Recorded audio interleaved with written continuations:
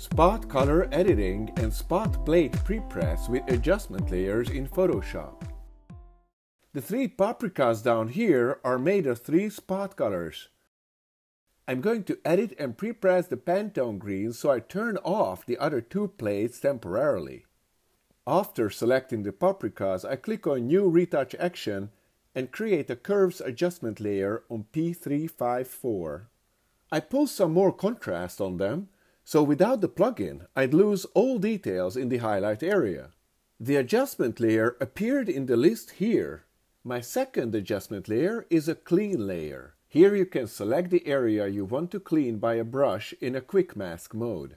Click on Apply to exit quick mask mode. My new clean layer also appeared in the list at the bottom of the Retouch Express panel. You can make multiple clean layers on one spot channel. For example, I just cleaned the shadow area here. Now I already have 3 adjustment layers on my spot color image.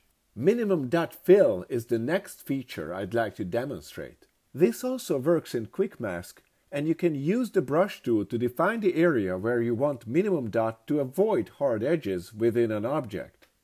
You can turn these adjustment layers on and off so you have not lost the details on your spot channel.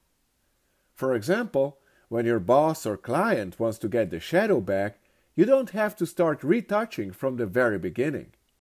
And obviously you can move on to the next spot plate to create more adjustment layers. Download a free trial today. retouchexpress.eu